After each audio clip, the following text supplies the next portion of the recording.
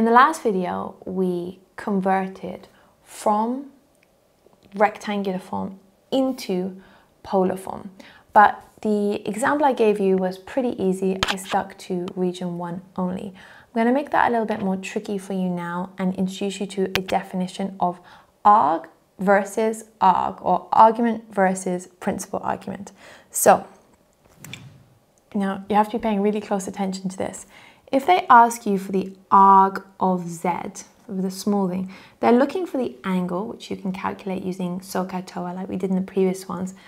But if you see a big A or a capital A, that means there is a restriction on the range of values you're allowed to use for that angle. Now, if you have a big arg, which we call the principal argument form, you are only allowed to use angles between minus 180 and plus 180. Or in radians, we could go from minus pi to plus pi. And that makes things a little bit trickier. So here's an example to illustrate what I'm talking about. If we had to write minus 4i, we had to find its principal argument. Remember, that's the capital A. We would draw this as follows. We would go from minus 4 here in the real and down by minus 4. So we would be in region 3. Now, if we go back to what I taught you on the unit circle, I would generally teach you to add 180 degrees or pi to that one. We would start here, we would go anti-clockwise until we hit this line. So we would say, here's a straight line, and then we're going to add on this angle here. Okay, but that becomes a little bit illegal when we're trying to find the principal argument form, because the angle would be too big. Look, that's already 180 degrees, and then we're going to add on this extra angle here. So we're going to surpass the limits. We're going to be over 180 degrees. So we're actually going to go the opposite direction. We're going to go the negative direction, and we're going to go instead clockwise. So I'm going to teach you how to do that today.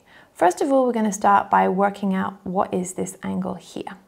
So we're going to start by saying that this distance here, well, it's minus 4 and minus 4, but minus 4 is not actually a distance. So the length would be 4 and 4. So if I was to find out here, let's call this theta. So if I was to find out this angle here, I would need to do arctan of 4 divided by 4, which is equal to arctan of 1. That's an exact value, that's 45 degrees, or in radians, pi over 4. And remember guys, you really have to learn those off by heart, they come up all the time. So in the traditional way, we would have gone 180 here, okay, for region 3, we would say 180 degrees plus 45 degrees, which would be 225 degrees, but that is too big. Okay, so what we're going to do is we're going to go backwards. Now, when we move this clockwise direction, it's a negative angle. So we would say, I'm going to go negative 180 degrees, okay? And then I'm going to add on, because I'm going backwards this direction, the 45 degrees, okay? So that is going to mean minus 135 degrees. And you can kind of think that if I go 225 degrees here, or minus 135 degrees, in the end I'm going to end up the same place.